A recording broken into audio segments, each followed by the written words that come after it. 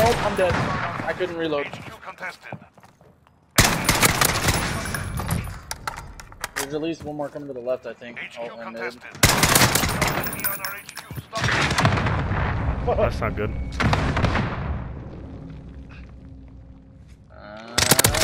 I got what I wanted. I don't care. Oh my god, another two. Push this way anyway, so. Yep, they're already here. Oh my god. Quad feed.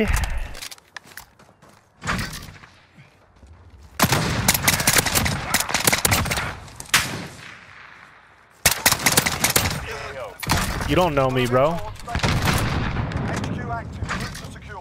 We're at the HQ. Oh, they left. They left. They can't handle the SKS. Ah. Oh. You would have turned on me. Yeah, imagine. Friendly UAV online. Keep fighting. Woo. Hello and welcome back to the channel. Today we are talking about the SKS marksman rifle that was added here recently in Season 3. However, before we get into that, I want to yet again say thank you to everyone that has subscribed lately, even to my old subscribers. You guys have been killing it, and it's amazing. I cannot tell you how much it means to me. We gained over 20 subs on Tuesday alone, which is the most subs I've ever had in one day, being that I'm a smaller channel. You know, and it helps out so much. Every time I see that subscriber count go up, just makes me want to make more and more videos, get a better quality of videos, you know, do everything I can to make sure you guys are actually enjoying the content. So, another thing, the likes have been nuts. On the hardcore search and destroy video, it's just like every time I've looked at my videos to see if there's any new comments or anything, it's just likes after likes. So, truly blessed for you guys, and I appreciate that. I've been having a lot of fun making videos, except for this one. Okay, this has been the most frustrating gameplay that I've tried to get since like the game released. Okay, it's been extremely difficult to get a gameplay with the SKS, and I apologize because of that. This isn't going to be up to the normal standard that I have. This isn't like a super high kill game of 90 or 100 kills. There's no nuke, and that's usually the standard that I have. It's either a nuke or a super high kill game. The reason being is because my internet has been very spotty lately. Like right now, I'm looking at my modem and it's just red across. It's terrible internet connection. I ended up calling my provider. I had everything checked, and they said the reason I'm having so many issues is because there's almost 3 times the normal service being used with them right now. So, unfortunately, until they can find a way to balance it out, it's going to be a little tough. And to top that off, I've had 2 different games back to back where I was on a streak.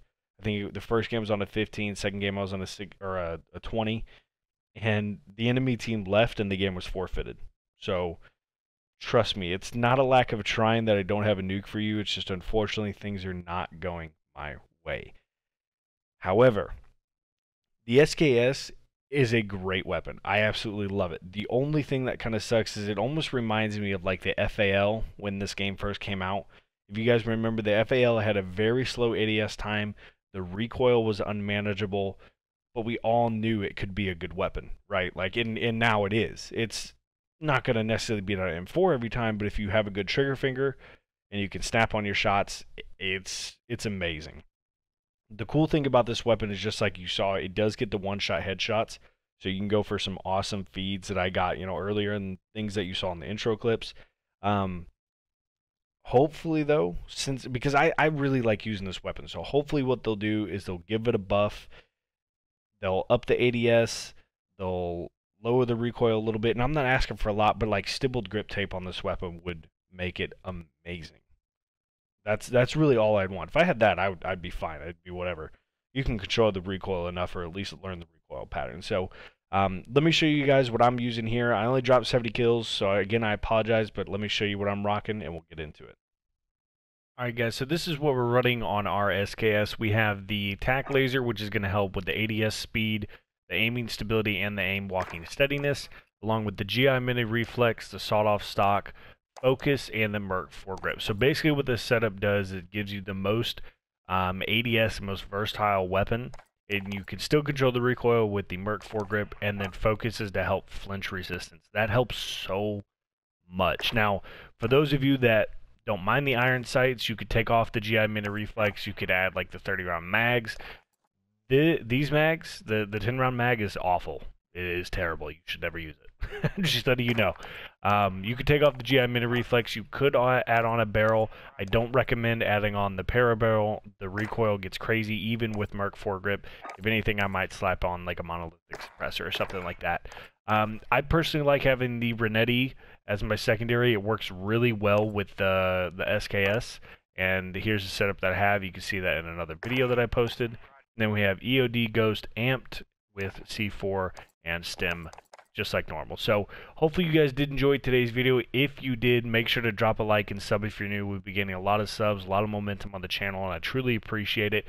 Also, I am going to be doing another video in search. You guys, if you are still here, number one, thank you so much for watching all the way to the end. But also, if you want me to, I will do another hardcore search and destroy video. If not, I'm going to go ahead and stick with core. So you guys comment down below, decide for me.